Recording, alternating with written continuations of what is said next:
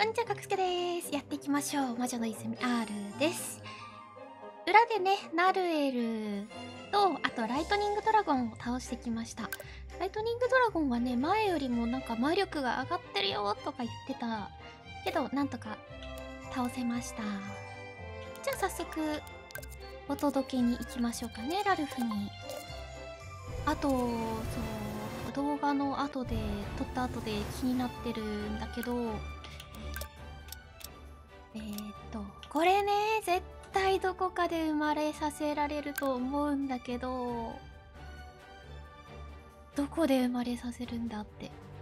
そんな巣みたいなところあったっけ？あと剣の持ち手ね。これも絶対何かに使えるはず。これはもうやった。大きな鍵。バベリア町。うわっ、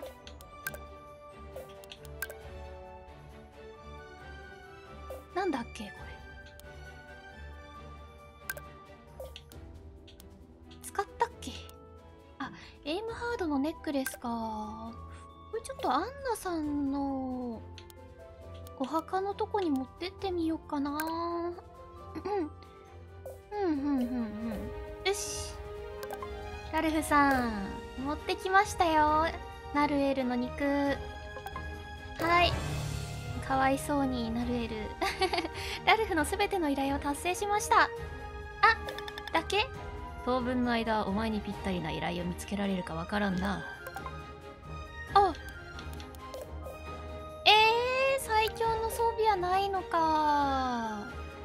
そっか。奈落村ってなんかあったりするっけ？最近ね、いろいろ気になってね、いろいろ探しちゃうんだよ。あ、ちょうどこれがいる。ちょいちょい。こ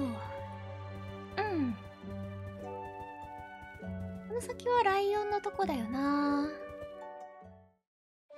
巣のことも気になるし、アイズンのことも気になるしでね、いろいろね、やりたいところが、気になるところがあるのよ。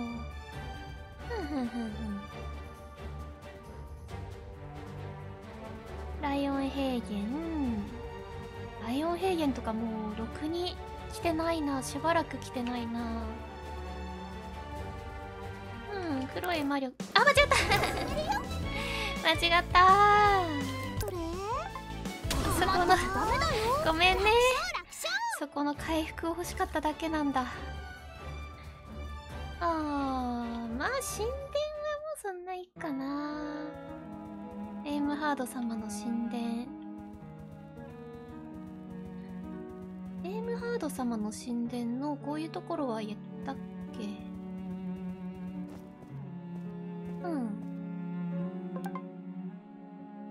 猿絶対やったことある。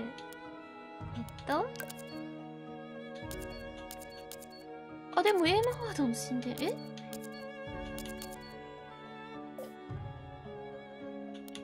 ちょっと待って、戦闘図鑑、その他。あ、これよね。炎の審判者。アルアの神殿の守護石像。炎の審判者。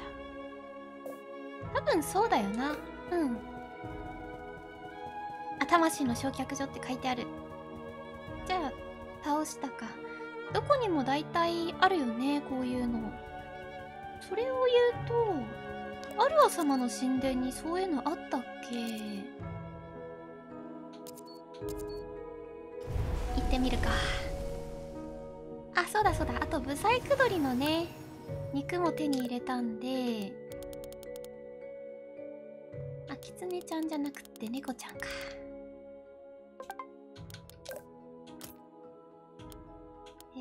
これ。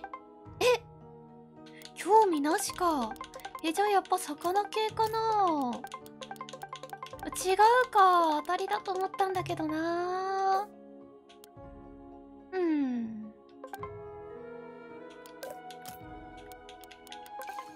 あ、この子は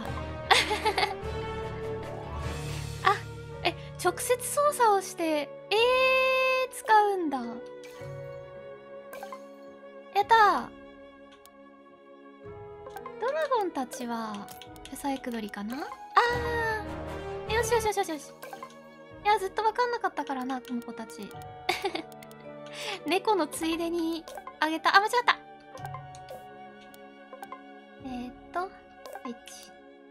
れギアリアスはやったんだっけ。あれ多分同じだよな。じゃあ一回それ知ったのに私忘れてたんだきっと。アルア様の神殿の戦いの場所。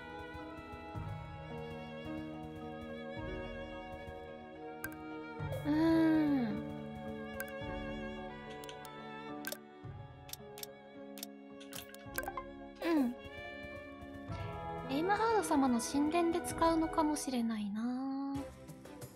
これ南島ね。ここはもう行きました。バッチリ。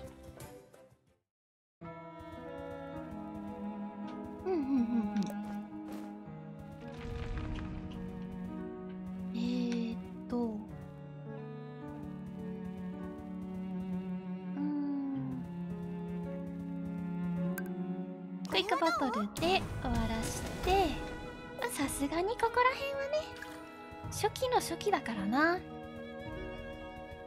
アルア様のところはそんなにそういうものはないのかな。南島がそれに当たるのかもしれないけど。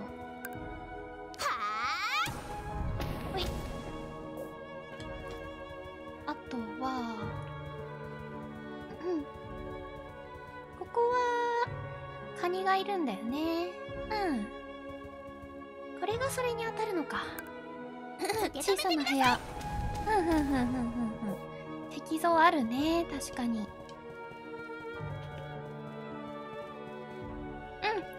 じゃあ帰ろう。あとはそうだそうだ、ライトニングドラゴンの角取ってきたから作りましょう。よいしょ。制作パイベリーではなく、そうそう、パイベリーのとりあえずエカール・ベルテル。消費 HP99%。やばーい。威力が上がっていくタイプのやつだね。よいしょ。よいしょ。成功だよ。できた。エカール・ベルテル。爆弾、電撃魔法、火炎魔法。ここまで来たら全部やりたくなるけどね。そう、これ怪力スープがもうすぐ作れるんです。マックス HP アップ60、力アップ30、すごいよね。白サイはね別に狙ってたわけじゃないんだけど、たまたま道の邪魔だったから倒していったんだけど、白サイの角も結構集まってね。あとはハート時間の角、ちょうどねこれから行こうと思ってるところだからちょうどいいな。エカール・ベルテル。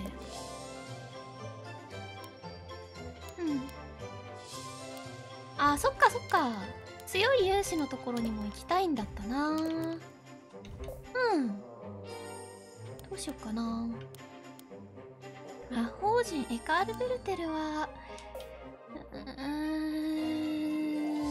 どうだろう。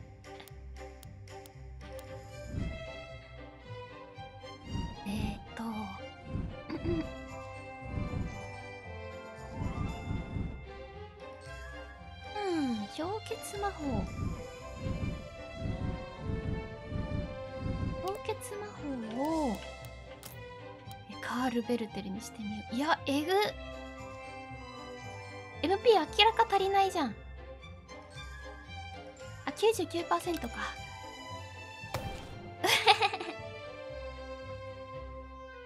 いいぞ。補助。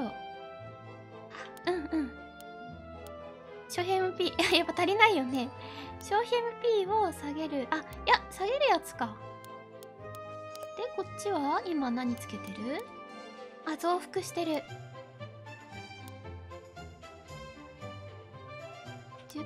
19% 下げて、このくらいならいいんじゃないかな。851。無理無理無理無理無理と、エカールベルテルのこれだな。よし、614。オッケー。はい、作った。あとは白菜を倒してハートジカだな。いやー、卵どこで使うんだろう。あとは先に勇士かな。勇士を倒しに行こう。強そうな勇士。ここら辺か。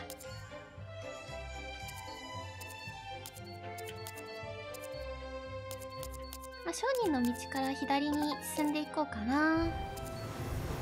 下から行く道もありだけど。さあさあ、行こう行こう。ラルフクリアだ。あ、最後になんかもらったね。そういえば。何もらったっけ。あー、剣とかも気になるな。明らかに魔法じゃないもんなこのパイベリーちゃん。知恵、あ、ここだ。覚醒のペンダント。うわ、強っ。全能力アップ。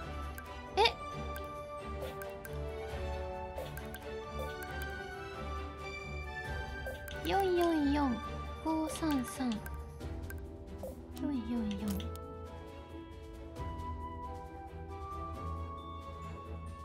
これにしようかな。やったー、覚醒のペンダントつけたー。強いぞ。イノシシはこの水は入れない水。これは雪原に行くんだっけ。有志キャンプだ。いや別になー。卵孵化できそうなところあるっけ。いやー、あの女の人かな。ドラゴン研究家さんがやってくれるとかありそうよね。でもどこにいるかわかんないんだよな今。あの人。こっちはライオンの方だ。どこ行ったんだ。どこ行ったんだ。あ、こんにちは。あなた。お、ラルフが強工場に納品した装備材料によって勇士が強くなりました。S ランク。やるぞー。じゃあ本気でいこう。このスチームゴーレムの強さに気づきました私は。ジャスティス。また勝手に召喚されたごめんな。お、確かに強くなってる。あ、これ防御してるな。最強の勇士ゴーレム先にやってしまおう。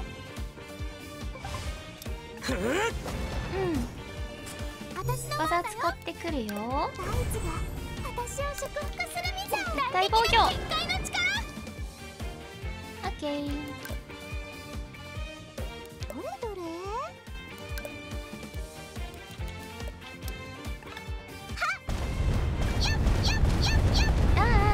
やりすぎた感あるな。あ、ターンボーナス切っちゃった。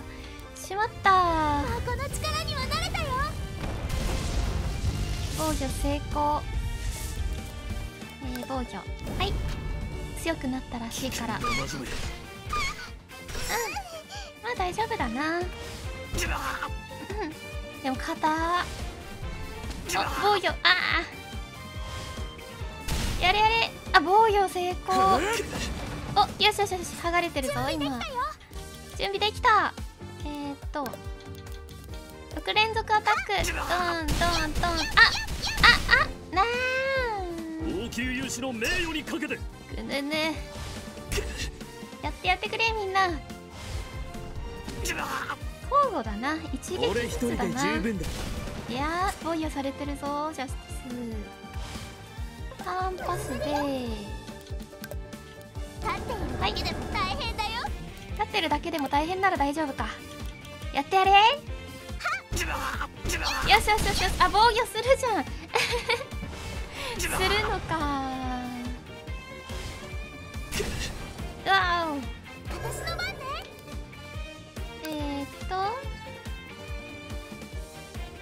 まだデュラックの重力が重力馬が効いてて、まだいけるな。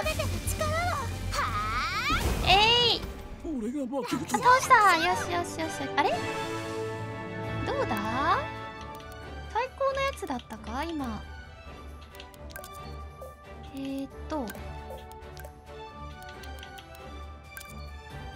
獲得はしたけど、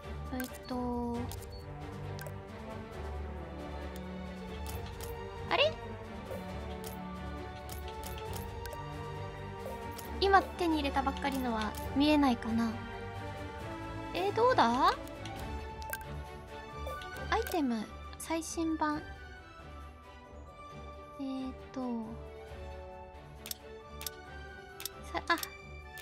最近獲得した順でいこう。この2つか。上級勇士か。中級王級勇士か。これはまだだな。もっと強いのがいるはず。あ、君たちかい。あ、はい。そっか、変装しちゃうか。むむむむ。じゃあやっぱここかな。廃校の方行かないといけないかな。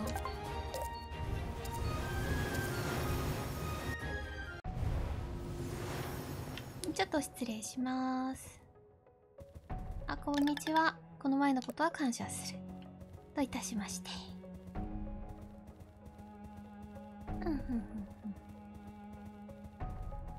あ、違うのか。階段かと思った。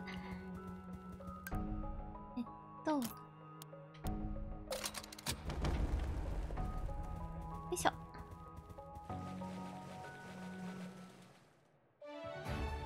うわー、岩の丘とかしばらく来てないな。あ、これはなんか戦えないタイプのやつ。あ、水があるぞ。水があるぞ。こんなところに。ここは考えてなかった。召喚。おりゃー。あ、この先にいるのかな。ルークベリー家の墓。知らないぞそれ。はい、ルークベリー家の墓。知らないよ。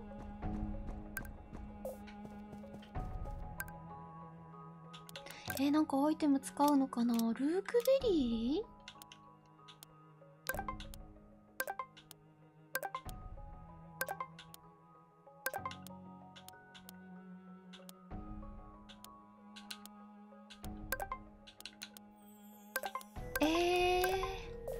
ルークベリー家の墓。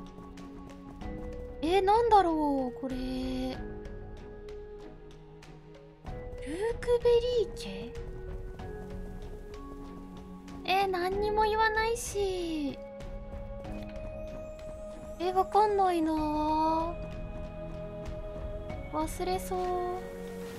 ルークベリーって誰かいたっけ。ちょっと人物図鑑というか戦闘図鑑見よう。その他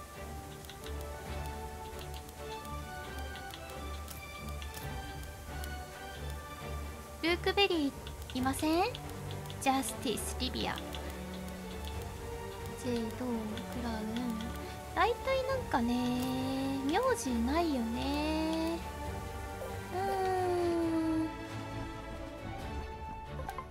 はーい。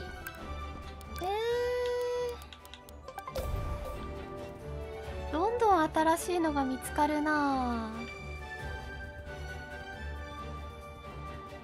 ルークベリー家。ルークベリー家。あら、バベリア町に来ちゃった。英雄の安息所。あれ、バベリア廃校どうやって行くんだ。ここの先になんかあるんだっけ。で、大きな家の鍵。確かあ、ここでしょうって言って使えたんだっけ結局。あ、使えたんだ。いや、鍵いきなり使えるところと使えないところがあるからな。ここの曲いいね。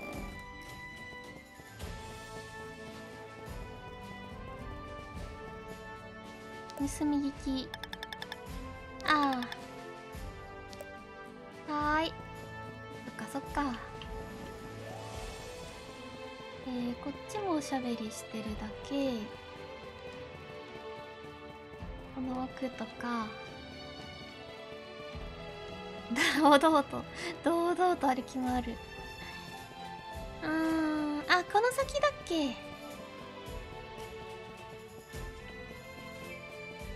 いしょ。英雄の安息所。お墓があって、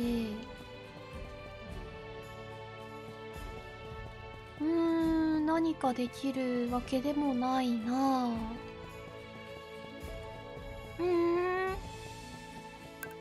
あれどうやって行くんだ？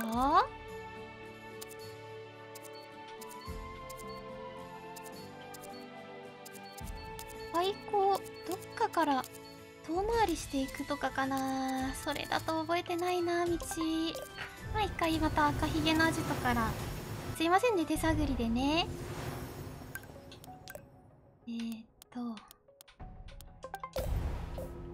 卵どうするんだろうな。ドラゴンお姉さんどこ行ったんだろうな。全然見かけないけど。はい。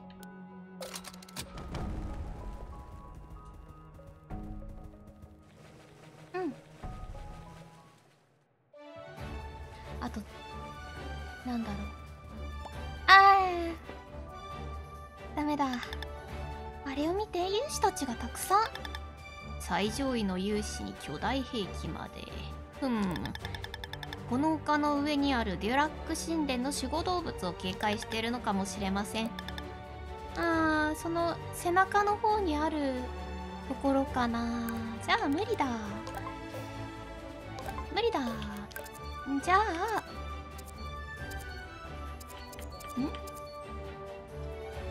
西岸から来たんだっけ。海行こうかな。あ、そうだ、修練ポイント溜まってるし、今回は修練して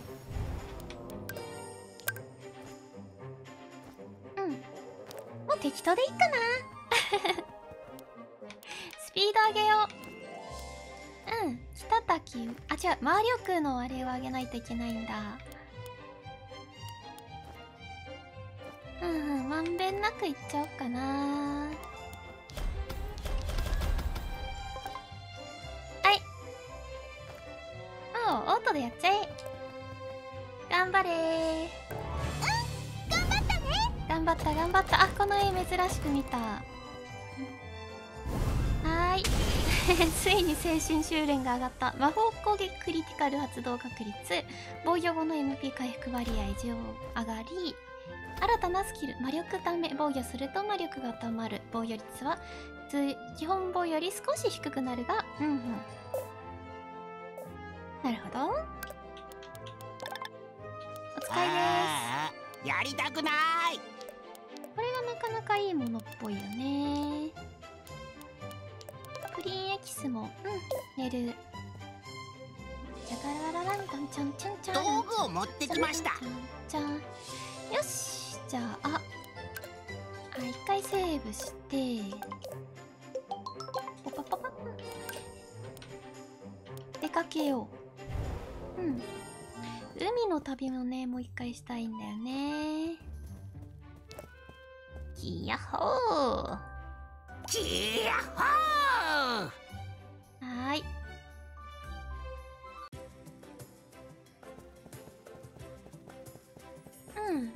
やっぱそこはキヤッホーの場所か。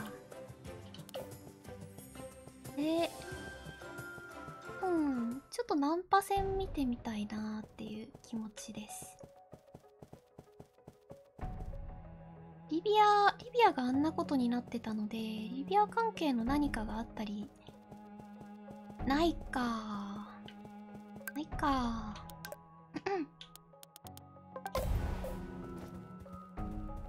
うん。よいしょ。これは倒して、これ、そっか。ピリピリするよ。弱いと思うんだけど。オート戦闘できないんだな。クイックバトル。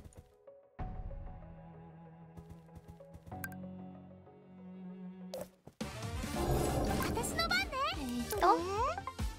あと居眠りくん。居眠りくんどうなってるんだろうって。なんか遠くの島の方に向かったっぽいけど、ここは特にないな。遠くの島の方に向かったっぽいけど、そこに行けないかなってちょっと思ってるんだよね。それがあそこだったりとか。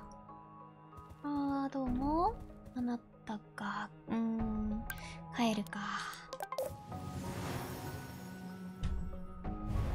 いや、ナンパ船のところから泳いでいくんだっけ。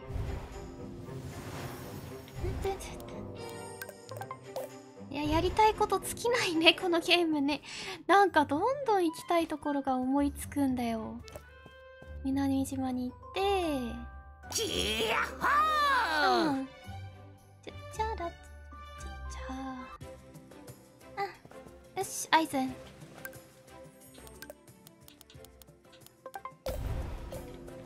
くぞー。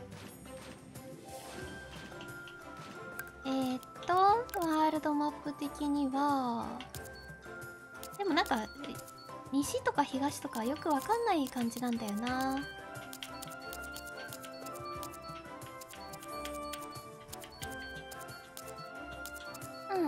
マニル島入り口の海域にちょっと行こうかな。まだ勇士たちがいるような気がするけど、まあ見かけるだけなら、見るだけなら。これは渦か。そうだったね、渦があったね。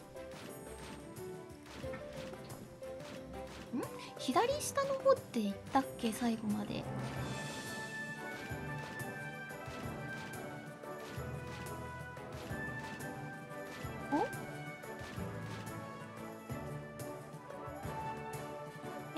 バベリア大陸南東、そっか、よくわかんないよねこのマップ。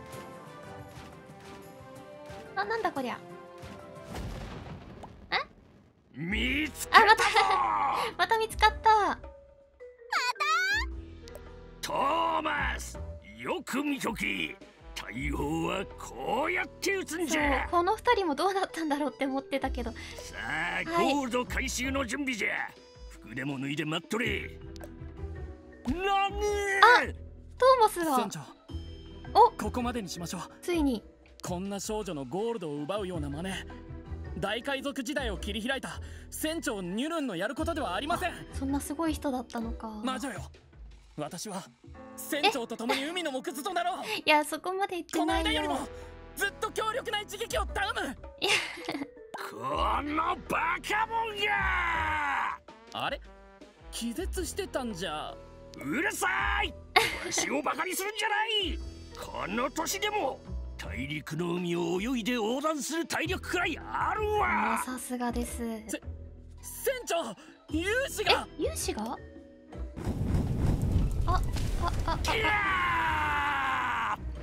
船を粉々にしたからそろそろ静かになるよね。本当だ、後ろになんか船があるっぽい。あれそんなことなかった。勇士の船、こっちに行くのはやめよう。そっか、そうなっちゃうのか。そろそろって言ってたけど、これなんだっけ。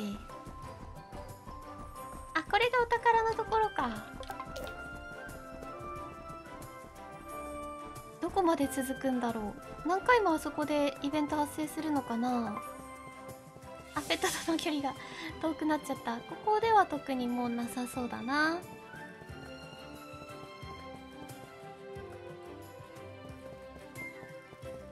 よし。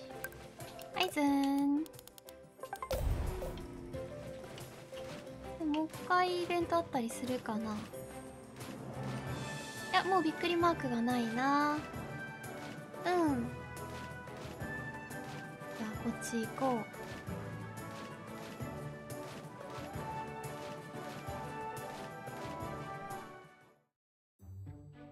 あ、黒い魔女の森にやってきた。じゃんじゃんじゃん、ちょこちょこちょこちょん。これはスライム靴か。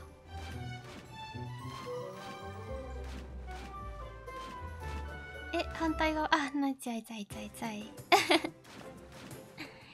おなじみの場所に意外な何かがあるのかもしれないよ。じゃがじゃがじゃがじゃん。ちゃちゃちゃちゃちゃ。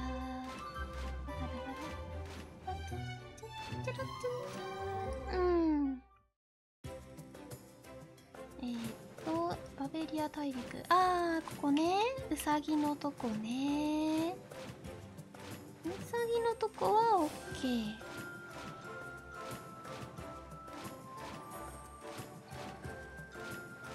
まあ1マップに複数何かがあることは多分ないような気がするな。いや、ここのウサギ巣穴の右側のやつも気になるけどね、島。でもそうやって探し、あれなんだっけこれ。白い岩の海岸か。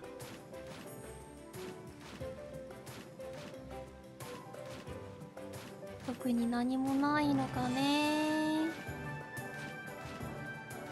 なさそう。渦だ。渦。いやー、海はもうこれで終わりかね。で、南島に来て、ライトニングドラゴンだ。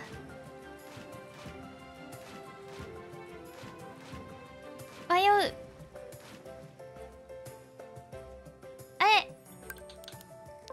いやいやや。あっちどうやって行くんだっけ、マニル島の入り口。い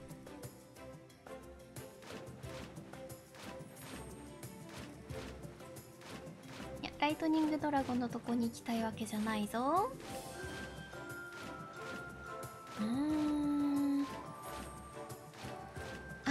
卵ってさ、エリシオン様のところだったりするかな。あそこって命を司る神様なんだよね。また南島に来た。南島。わかんないよ。道がわかんないよ。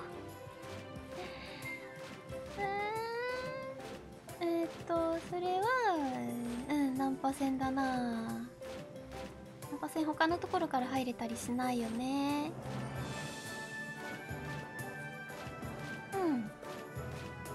あそこどうやって行くんだったっけな。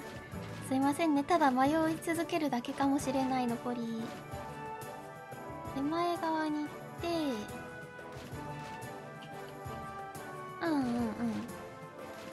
南東の海に出て、こっから先はもう行けないんだっけ、勇士がいて。はーい。迷うよ、道に。どうやって、あっち行っても結局多分まだ勇士がいるんだけどね。もういいかな。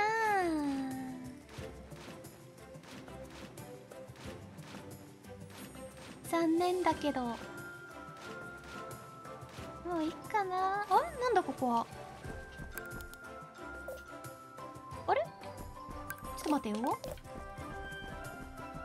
あれ、こんな離れ小島で何もないなんてことある？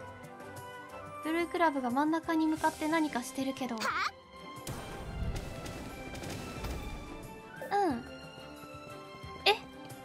本当に何もないのここ。そんなことある？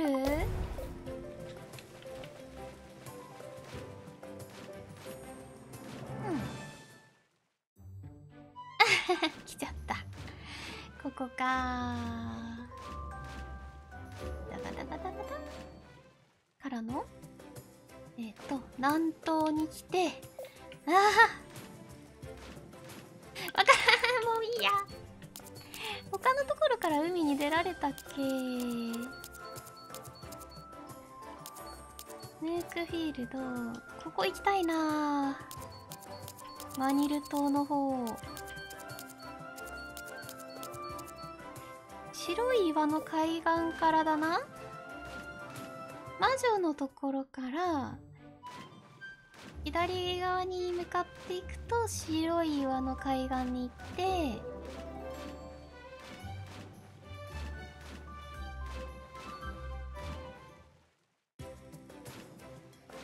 あれ？こっから左側に行くと白い岩の海岸に行って、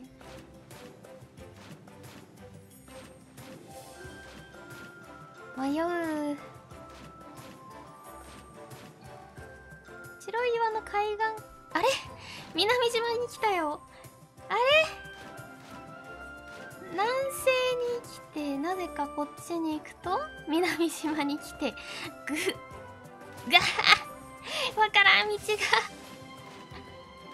何この海のマップの規則性のなさ。白い岩の海岸に来て、海岸沿いに行くと